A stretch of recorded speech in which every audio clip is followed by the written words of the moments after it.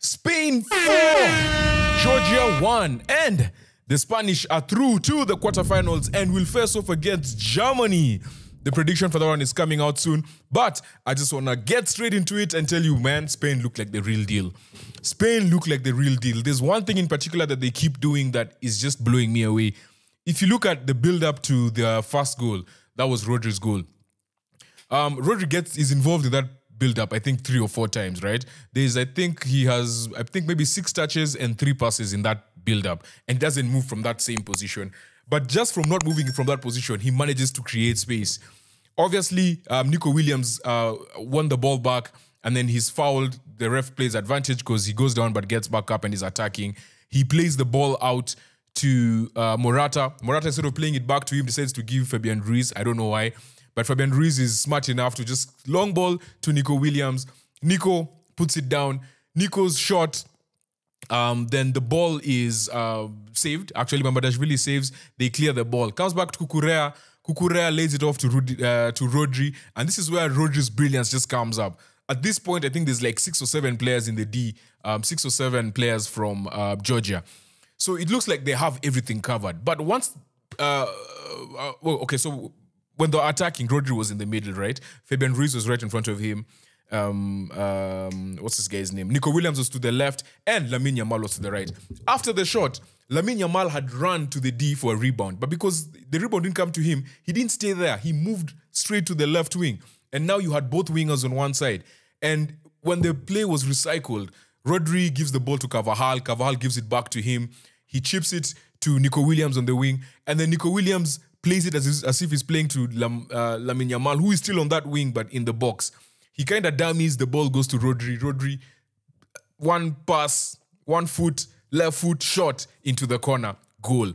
The reason why I'm giving you all of these things is because I just want to tell you how them moving the 2 wingers to one side kept on pulling Georgia to one side, and then once they're there, they play it back to the other side and bring it back, and they're completely lost. You have 5 defenders at the back, but they don't know what to do. They don't know who they're defending because at certain points, both wingers are on one side. And then when they decide to create an overlap on the other side, it will be an overlap with those 2 wingers. And then sometimes Kukurea will join in. Laporta will join in because he's moved up. Fabian Ruiz will be there as well. They are just so innovative in how they manipulate the defense, especially at back 5. And even then, once the ball gets to the wing, and let's say they've now manipulated this 1-on-1 or a 2-on-1 and they have a chance to shoot, they shoot. They're not like the old Spain team or Barcelona who will want to play everything and pass the ball into the net. They get a chance to shoot, they shoot at goal. They find a chance to cross, they cross the ball. So they just play like such a solid unit. Georgia, the way Georgia is set up, first of all, I need to give a big shout out to this Georgian team. Because for you guys to come out and be that brave and be like, yo, we're going to take you on, not head on, but once we get the ball, we are coming after you. And you can tell this is something that they trained over and over and over again. There's one name in particular that I don't want to forget it. So, what's his name? This guy who got injured. And I think that's what actually led to the second goal. Kiteshvili, the number 17 for Georgia. So they were playing with a 5-3-2. And the thing is, if any one of those 3 is laboring, is tired, there's an injury, you have created a hole. So his injury kind of just brought Spain back into this game because Spain dominated the game like crazy at the beginning. And then Georgia just managed to counterattack. And their counters were based on 3 people. Kvaratskhelia, of course, Mikautadze, and Kochorashvili. They were like, we have good ball carriers. And especially Kvara, who's a good ball carrier, can carry it over distance and can manipulate the ball at pace. He can run into 3 people, turn back, and one of these people will be waiting. And that's how the counter started. It was Mikautadze who started the counter, did well after Pedri lost the ball, lays it off to Kagabadze, who's now joined the attack. His cross is so nice because there's nothing that Lenormand, I keep forgetting his name, Lenormand can do, and he just literally hits him and goes into the net. So yeah, again, own goal, top scorer of the tournament. Shout out to own goal. Georgia were really, really sharp, and I was quite impressed with how they counterattacked. And it was every single loss of possession. Pedri had maybe 2 or 3 losses of possession. Second half, when the game is 1-1, they did the same thing. They just kept on coming at them. The first 3 minutes, one was a chance, but Mikautadze was all alone, so they just crowded him out.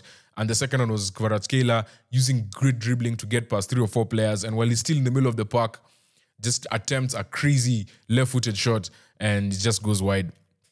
Sort of how Slovakia did in the game against England. But they were so brave. Like, they were actually so brave. I'm quite impressed by Georgia.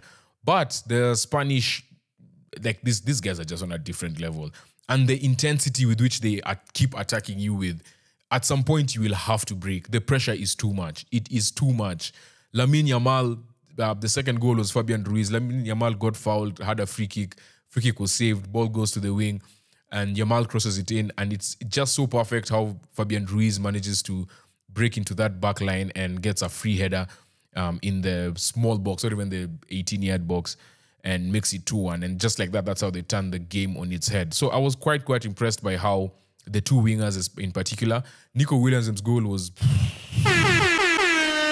probably just one of the best goals you'll see in this tournament. We had some great goals today, actually. That one and Jude Bellingham's. And obviously, Dani Olmo comes off the bench and seals the win. But Spain look imperious. Spain look like they're really going to cause problems for Germany. Germany, I don't know how you're going to do it, but this one is going to be a tough one. I'm just super impressed with how they play against a back five. I think the biggest problem will be someone who comes with a back four rigid and also causes them problems at the back, which is why this matchup with Germany is not as easy as it looks like. You don't have a clear winner here because every single team Spain has played against, they're always trying to play a variation of a back three or a back five. Croatia, not so much, but even then, they would still drop 5 at some point, right? Because they just have old, aging midfielders, so they don't press that high. They just want to sit back. But that's the only game Spain didn't play well, in my opinion, and in many people's opinion. Like, they were really, really pressured at the back. But yeah, all in all, I was very impressed by the Spanish. They now move on. Quarterfinal game against Germany. That's on Friday. We'll do a live. It's at 7 p.m. And we're also going to release the prediction on that game. And I would love all of you guys to be there. Shout out to everyone who was with us on the live. And yeah, see you tomorrow, actually, for Portugal's game. And which other team is playing tomorrow? Not the Netherlands. Which team is playing tomorrow? Which team is playing tomorrow? Which team is playing tomorrow? Tomorrow is France and Belgium, of course, at 7 p.m. That's the big one. That's the one we're all waiting for. Yeah, so see you tomorrow. Peace.